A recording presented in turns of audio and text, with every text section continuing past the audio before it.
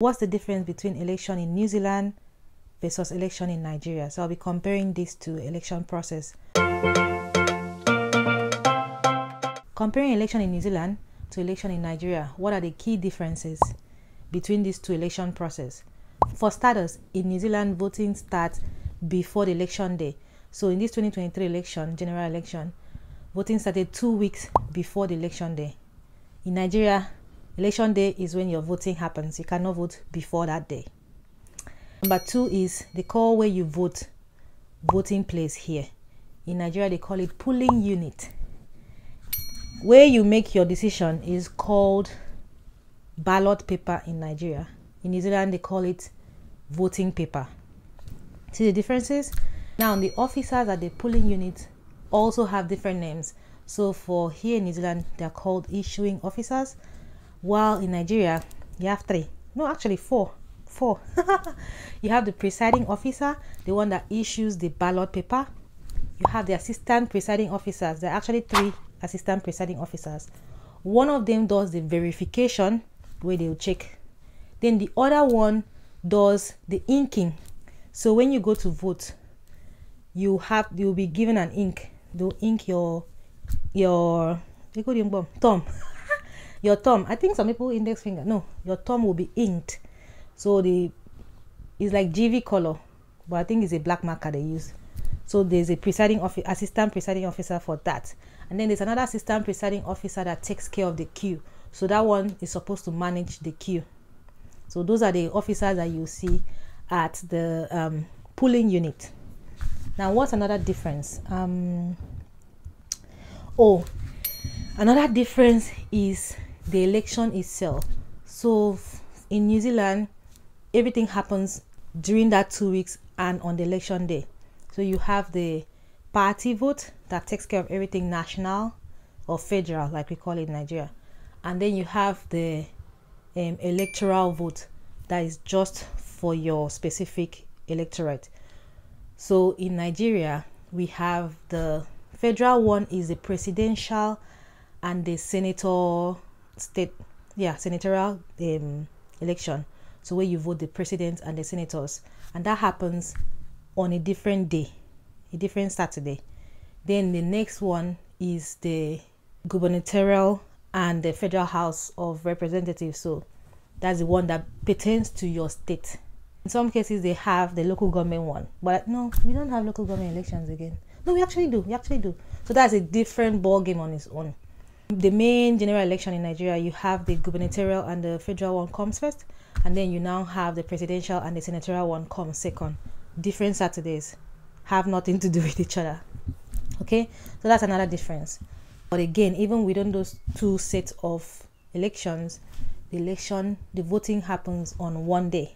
Oh, and another thing is here, you enroll online, and then they post your Easy Vote pack to you. In Nigeria, you go to INEC to enroll, and you go to pick up your voter's card. They don't post anything to you. That's another difference that we don't actually pay attention to, but it's a difference.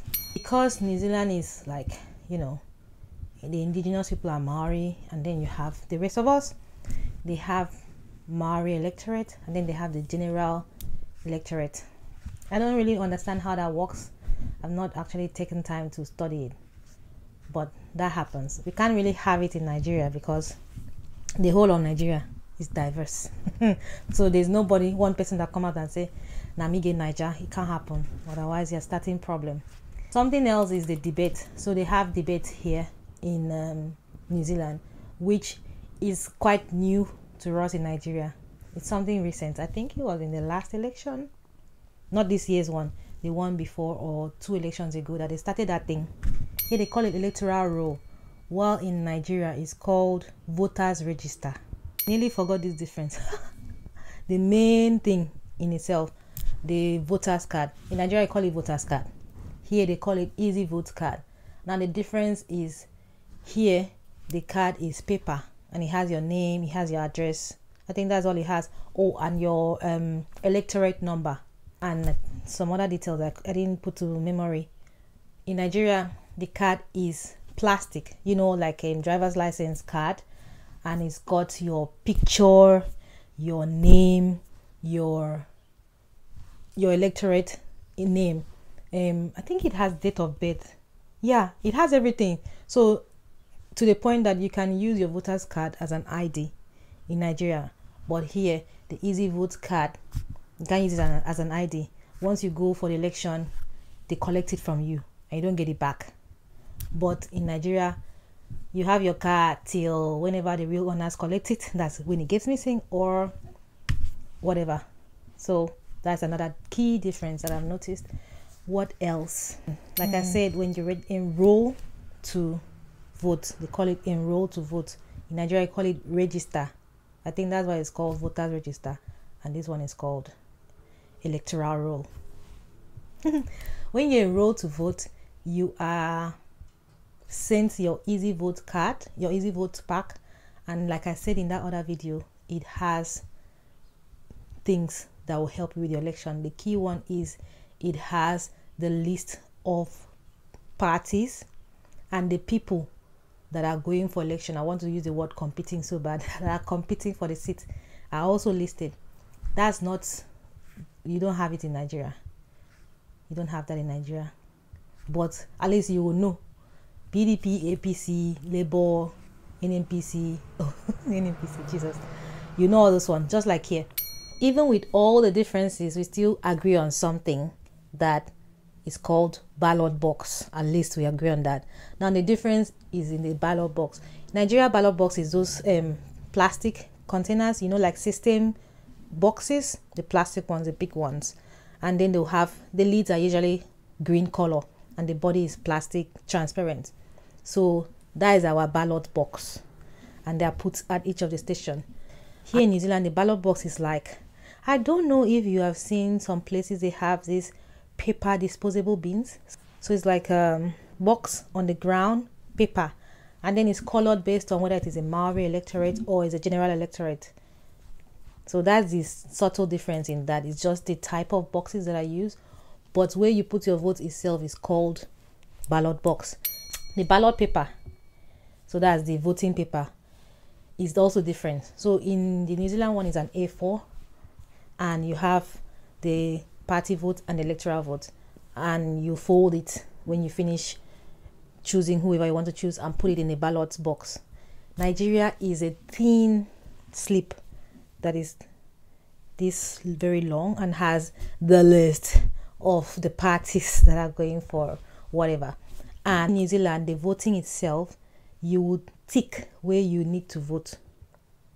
Whoever you're voting for, there's a circle and you tick that circle. In Nigeria, you thumbprint. You have to thumbprint within the lines. If your thumbprint sits on a line between the other parties, it's invalid, it's void. But here you just tick in the circle, and they've made it such that even if you tick outside it, it doesn't get to the next parties or the next candidate line, except you really really stretched out your hand. Then that's a different thing.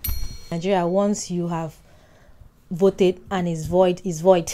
Is void is void. You can't go back. But here there's an opportunity to go back and apply for a new voting paper. Another key difference is the election process.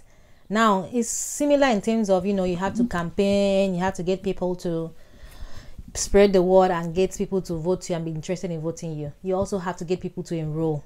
So the issue of enrollment is not a Nigerian problem, it's also a New Zealand problem, I think, generally, because everyone feels that they are not being heard. So don't worry, it's not a Nigerian problem only. All around the world, it's a problem. But now, how they campaign is vastly different from how we campaign in Nigeria. Nigeria campaign is a party, okay? It can also be noise pollution. It can also be a nuisance, where you have each person goes state by state, local government by local government, and feel work no, you know? That's how we say in our language. Feel work no. Then they'll mention whoever. And they make a whole lot of noise. They hire stadium. They don't even hire stadium. They take the stadium if they are the ones in power in that state. And then whoa, do all their, you know, stuff. That's it. But here is very different. It's really quiet. The fact that you're campaigning doesn't mean that you should constitute a nuisance environment. All you just see is you have the supporters carrying placards, standing at traffic lights, points where you're going to have a lot of people, and have people stop for whatever reason and look around. So traffic lights are those big points, and just occasionally waving. I'm not saying they don't have those rowdy, once in a while rowdiness. They do have it, but yeah. And similarly, like Nigeria, once election comes, you can't campaign again. So here, once voting starts on that second, as a person, you can't actually campaign again. People can campaign on your behalf. That's their own choosing. But you, that is the candidate, you can't campaign again. So the day before the election started, I was going on and I saw so many cars. I was like, are they protesting? Because they were tractors, and farmers once in a while protest because of whatever policies that don't favor them. And I thought they were protesting, only for me to get and say, oh, it's actually campaign. It was really nice to see. The actual voting process itself is different. So in New Zealand, I've talked about the process in another video.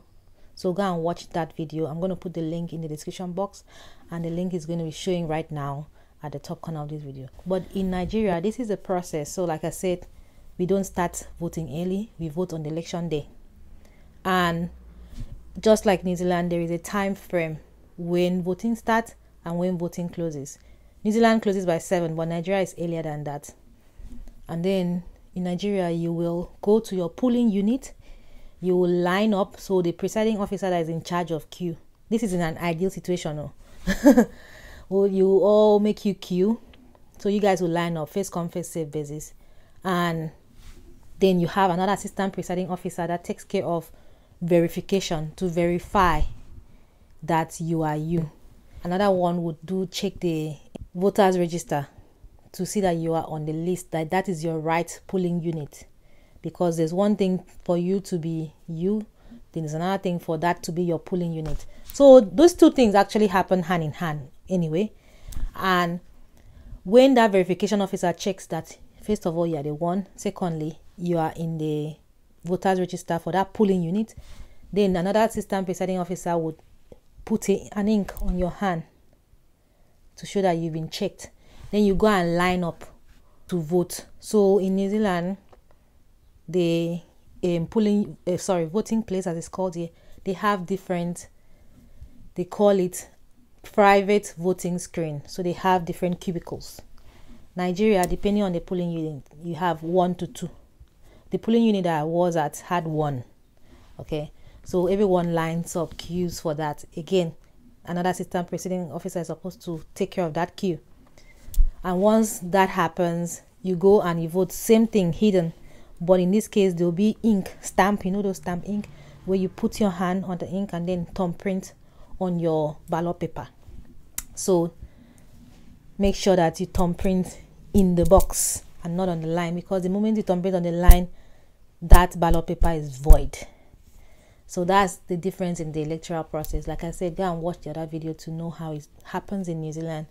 So similarly, you cannot take photos of your ballot paper. You're not supposed to take photos in that area. Actually, in New Zealand, same thing. You are not supposed to take photos inside, around where they are voting. Photography is not allowed. That's why if you watch that video, you see that I did not have footage of the voting place. It's a very nice experience, and it's a good experience. At least it gives me an idea of what election can be like back home, because we had election in Nigeria this year in February, March, and this year our polling unit did not have issues. No, actually it did. Someone came and did nonsense.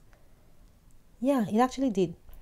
But in my state though, most polling units did not really have issues, because they already knew who they wanted to vote. Well, majority of the people knew who they wanted to vote. So most polling units did not have issues. I'm not saying there were no problems, there were issues.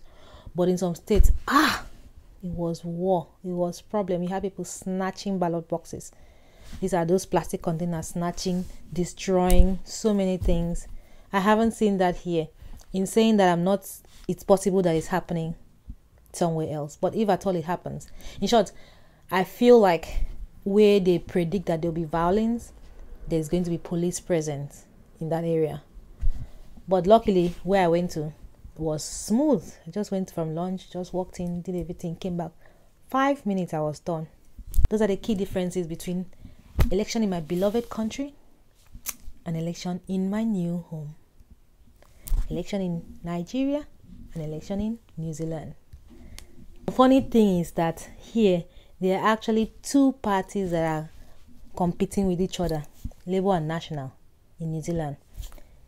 In Nigeria, there were three. I think in this last election, there were actually two. The third one was just living in past glory. Don't come from a place. But there are actually two.